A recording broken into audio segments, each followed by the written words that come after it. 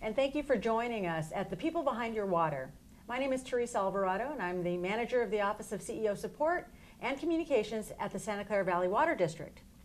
The Santa Clara Valley Water District manages an integrated water resources system that includes the supply of clean, safe water, flood protection, and stewardship of streams on behalf of Santa Clara County's 1.8 million people. The district effectively manages 10 dams and surface water reservoirs, 3 water treatment plants, a state-of-the-art water quality laboratory, nearly 400 acres of groundwater recharge ponds, and more than 275 miles of streams. We provide wholesale water and groundwater management services to local municipalities and private water retailers who deliver drinking water directly to homes and businesses throughout Santa Clara County. Today we're joined by Ngoc Nguyen. He is the engineering unit manager for the West and Guadalupe Watersheds group here at the Water District. Welcome, Ngoc. Thank you. Thank you for being with us today. We've heard a lot about the Water District, what is our role in the county, but what is your role here at the district? Well, I am one of the engineering unit manager in the Watershed Capital Division. And our job in the division is to plan, design, and construct new projects. In this case, for the watershed, for the district. And some of the projects that I work on include flood protection project along Guadalupe River, freshwater wetland restoration project, stream and maintenance program work that we do for the district, but mainly capital improvement project, new construction for the water district. Okay, those are big projects. I imagine they also take a long time to plan and then construct and maintain as well. You're correct. Depending on the complexity of each project, usually our flood protection project tend to take longer because those are multi-million dollars, and it involves a large number of stakeholders in the county and regulatory agency oversight. Some of these projects we participate with the federal government, like the U.S. Army Corps of Engineers, California Coastal Conservancies, because we don't have adequate funding to sponsor the whole project, so we have to leverage the limited dollars that we have locally with other funds to get these projects completed. So with multiple agency cost-sharing projects like that, they tend to take longer. Okay, probably the most famous in the Water District's history is the Guadalupe River in the downtown area.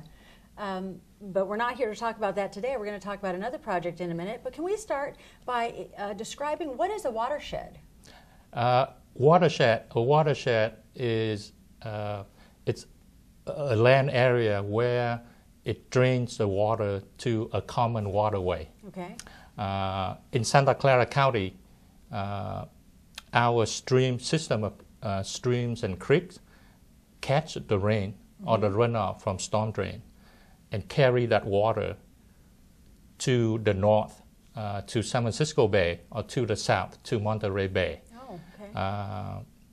For our county, we do have 5 watersheds, and 4 of them drain north to San Francisco Bay, and one of them, the Uvas Llagas, drain south to Monterey Bay. And that one is in South County? That's correct. That watershed. Interesting. So where is the Guadalupe watershed, and what are its major features? The Guadalupe watershed is the second largest watershed that we have in the county. It contains an area about 170 square miles. It's located on the east side of Santa Cruz Mountains, next to the summit of Loma Prieta, and it drains toward Guadalupe River, and Guadalupe River, as it drains toward the north to San Francisco Bay. It's the main river that we have Ross Creek, Los Gatos Creek, Canoas Creek, as Guadalupe makes its way to the north. And Los Alamitos as well? That's correct. So what is the history of human activity in that watershed that makes it so unique in Santa Clara County? Guadalupe watershed and Guadalupe River are known for mercury in the waterway because of the historical land use of this area. And mercury in settlement in the waterway in Guadalupe watershed can trace its root back to the gold rush in the 1800s, where mercury was needed to, it's a critical element in the process of extracting gold from the ore.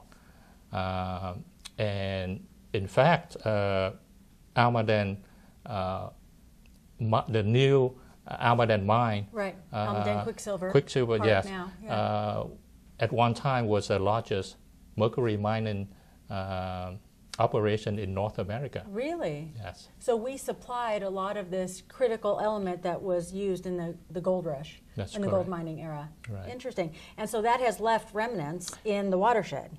That's correct. So the remnant, the tailing or the sediment, the soil containing mercury that was left behind the operation now, every time we have runoff or they get eroded, all of that sediment containing mercury move away from those mining site and get into our way and move down the system, go through Alamedos Creek, get into our reservoir creeks and streams, and then ultimately get to the bay.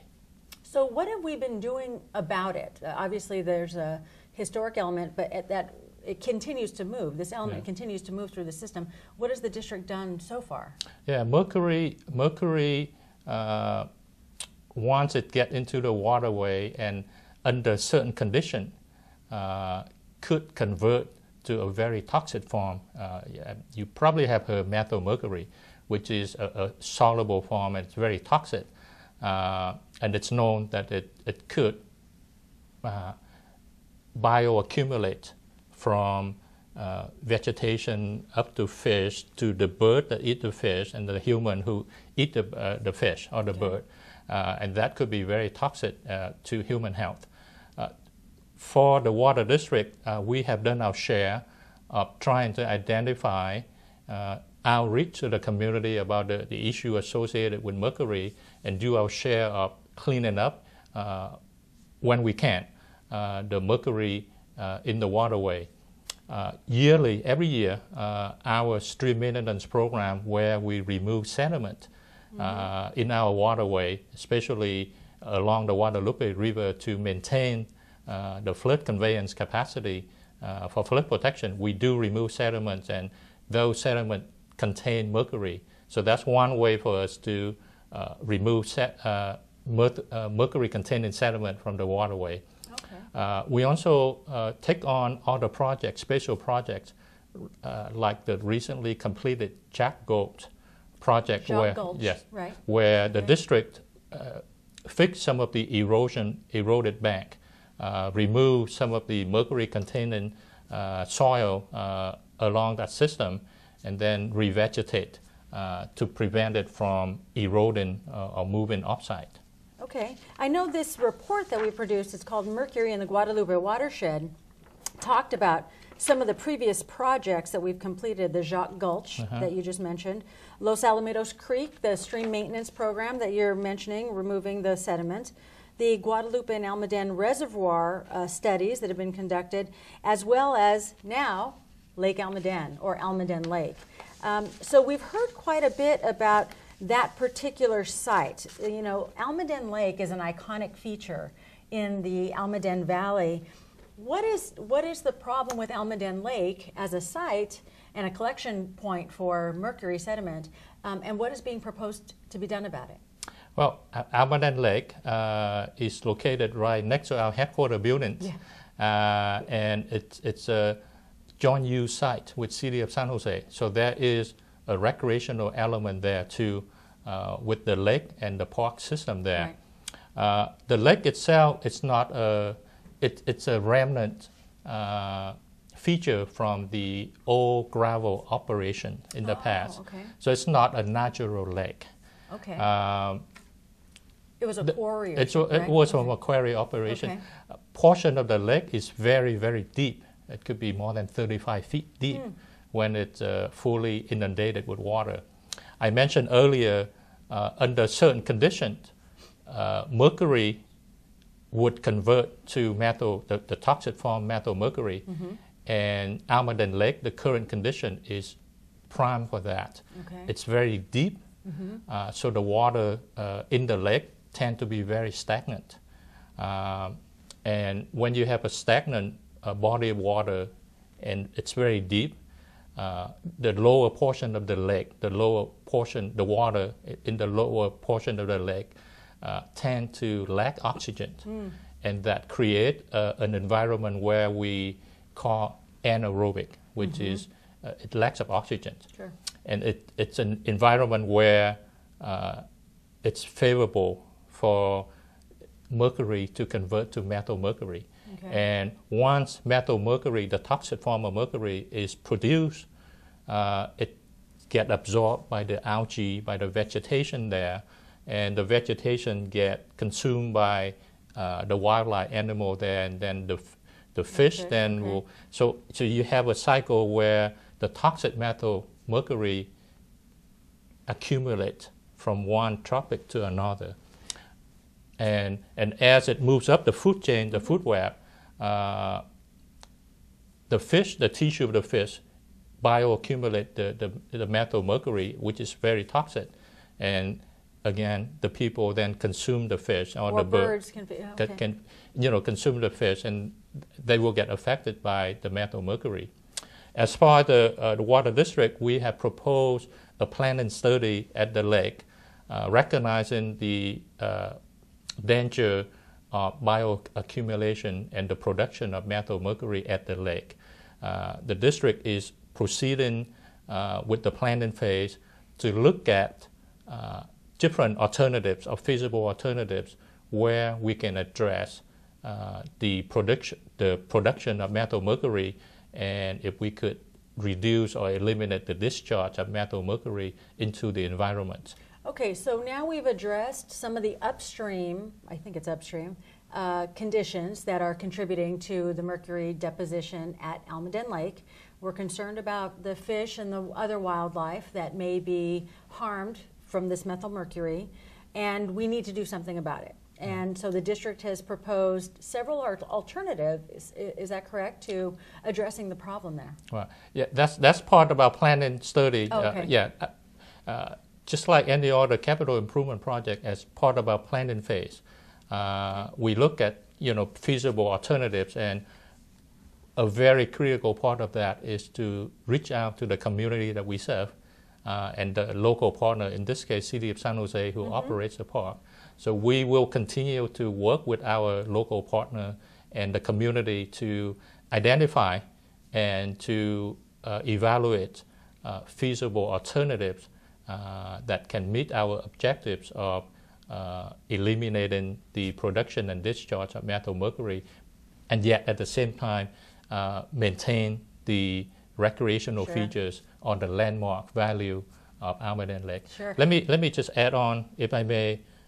We mentioned methylmercury, but I mentioned the lake is not really a natural lake. At Almaden Lake, Alamitos Creek is captured in the lake. So it's not a distinct creek corridor. Okay. Alamitos Creek discharges into Guadalupe River, and the Guadalupe River system is known for a steelhead stream, which is a listed fish under the federal regulations. Okay. And steelhead use Guadalupe River and Alamitos Creek as a migration corridor yearly to go upstream for spawning. Okay. And then the juvenile fish also use the same waterway to migrate to the bay, to the ocean to grow. And in between the two lies Almaden Lake. That's correct. To the south is Los Alamitos Creek, to the north is Guadalupe River. So we will show some project pictures, some site photos for our viewers to see so they can see exactly what we're talking about. But I know that we had a meeting in June of last year to talk about the concerns at Almaden Lake. That's when we produced this special report piece. It was mailed out to the community. And then there was another meeting held in October with members of the community, very good turnout, and it was called a World Cafe, a conversation about Almaden Lake, where some project alternatives were described. We won't go into all the alternatives right now, but I think it's important to let folks know that this information is available on our website, and that what are the timelines for the next public outreach? Right. I mentioned earlier, outreach is an important part of our planning phase. Sure. Right now, from the last meeting in October, we presented some of the conceptual alternatives to the community, and we received valuable feedback. Our staff, project staff, right now are evaluating in further details those conceptual alternatives, and the plan is sometimes in February 2013, the whole team will be back in front of the community to present our findings and evaluations of those conceptual alternatives and inform the community which one of those alternatives we think are feasible alternatives that we can carry to the next step. The next step for us then is to evaluate, do some more analysis of those feasible alternatives, and then start working on our environmental documentation so that in February of 2014, there will be a public review. Our environmental documents and engineering report will be available to the public for review and comment. Okay, so I was at the October meeting, got a lot of great feedback on the project alternatives that were proposed, really trying to meet the project objectives to remediate the problem, but also meet the community's needs and desires for a lot of recreation and habitat and beautification of the area. So looking forward to hearing more about that. But you know that this show is called The People Behind Your Water. So in that vein, I'd love to hear more about you. When did you come to the Santa Clara Valley Water District, and what has been your career path here? I started at the district in 1989 as an assistant engineer, and so I've been here close to 23 years. Wow. And one thing that I like about the work that we do here, one of the people behind our water, is I get to work with very neat projects, very unique projects, anywhere from creating wetland, design, planning, and construct wetland, to doing the same thing for flood protection project, to contribute to the flood protection to the resident of Santa Clara County. Along the way, I also get to work on the very first multi-year stream maintenance program that was back in 2002. It was one of the first multi-year stream maintenance program for the Bay Area that we successfully completed. I also get to work on the first Clean Safe Creek Special Tax Program back in 2000 for the Water District, when we were looking for additional funding for the next 15 years of flood protection and ecosystem restoration enhancement for the county. Wow. And what was the wetlands project that you worked on? Two of the wetland projects that we did about 5 years ago. One is the Coyote Parkway wetlands right at the intersection of Metcalf and 101. That was a 7-acre wetland, that upstream wetland that we planned, designed, constructed entirely by district staff. It was the very first freshwater wetland done by the Water District. The second project that we did in south of Gilroy is called Pajaro Preserve, Pajaro freshwater wetland. Also a mitigation project for our stream maintenance program. That project we created 9 acres of freshwater wetland. And I don't want to give the impression that I'm the only one working on those projects. As my role as a unit manager, senior project manager, I need help and support of the comprehensive team of water district, fishery biologists, wetland biologists, civil engineers, structural engineers. So all of those are people behind the water working with me to accomplish those projects. Well, it sounds like you've had a fascinating career here at the district so far, working on really important and interesting projects. And I know I've seen you firsthand working with the community. You are very responsive to community interest, and you're always willing and eager to reach out to community. So thank you so much for your partnership. I just wanted to let our viewers know that we have a lot more information about the Almaden Lake project on our website at valleywater.org. If you just type in Almaden Lake project, you will see all the materials that I referenced. And if you'd like to sign up for our monthly e-newsletter, you'll receive information about future public meetings, about board agenda items where we're going to discuss this project in greater detail. The community is always available to attend those meetings, and we'll be also going out to neighborhood associations and other community meetings so that this community and all of the region that are interested in this project can stay informed and engaged. And I'd like to invite everyone to join us on January 23rd. We'll be having a special screening of a documentary entitled Klamath Basin, A Restoration for the Ages. For over a century, the Klamath River Basin along the Oregon and California border has faced complex water management disputes. This 60-minute public television documentary shows how diverse water interests ranging from tribes near the river to energy producer Pacific Corp, farmers, municipalities, commercial fishermen, environmentalists all came together in a groundbreaking compromise. This project really has parallels to discussions currently underway in California related to our Bay Delta project. So please join us. Again, that's on January 23rd. And please remember to stay flood safe. Our website is a great resource for flood tips, flood prevention information, and now you can also sign up for mobile notification of flood safety tips or flood alerts. All you have to do is text the word water to the short code phone number 84444. So please sign up, stay safe, and we hope to see you again next time on The People Behind Your Water. Thank you.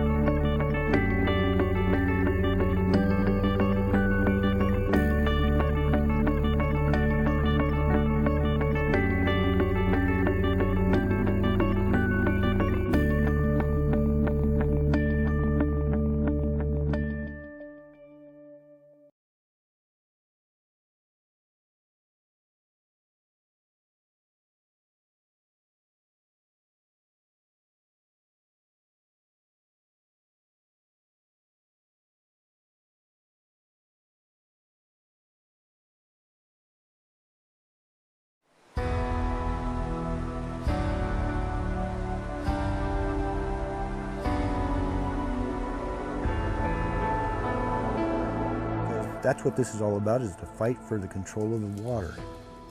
The water crisis in the scenic Klamath Basin has raged on for 100 years and counting. Just about everything that can go wrong with Western water law has gone wrong in the Klamath. As a power company, we are not in the business of removing dams. We are in the business of generating power. Can't be a Karuk without salmon. Sometimes the right decision isn't always a popular decision. Can an historic compromise restore peace, fish, and clean water to this vast river community? Stay with us for a special presentation of the Klamath Basin, a restoration for the ages.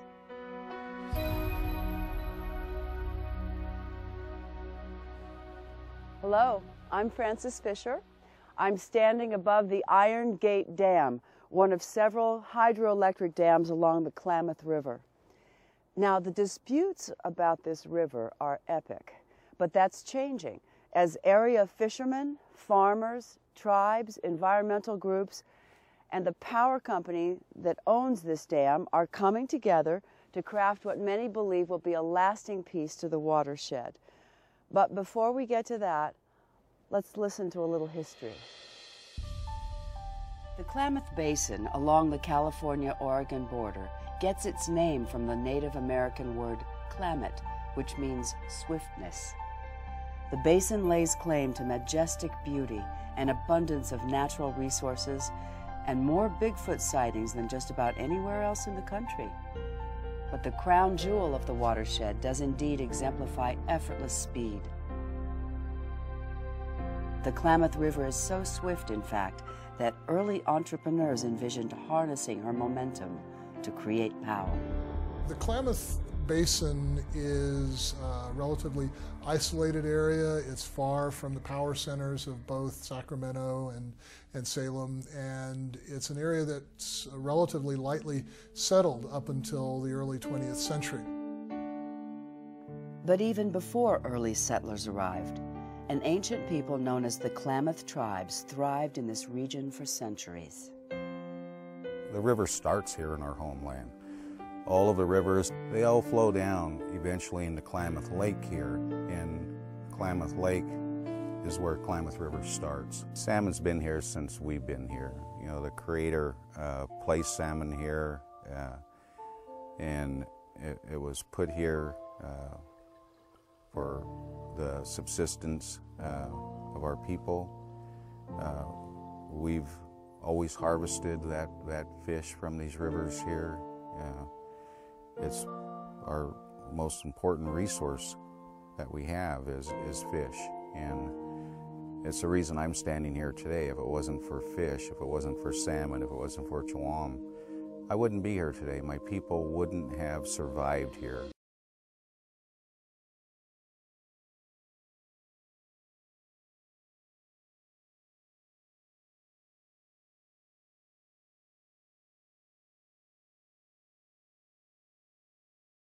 Charles Chicken Little here, reminding you that flooding doesn't just affect people who live in a flood zone. No, it affects other people too. People who have jobs, for example. People who get sick, and even people who need to eat. When roads flood, people can't get to homes, businesses, or hospitals. That's why the Santa Clara Valley Water District is out clearing waterways, maintaining levees, and repairing banks to minimize the chances of flooding. For flood safety tips, visit valleywater.org.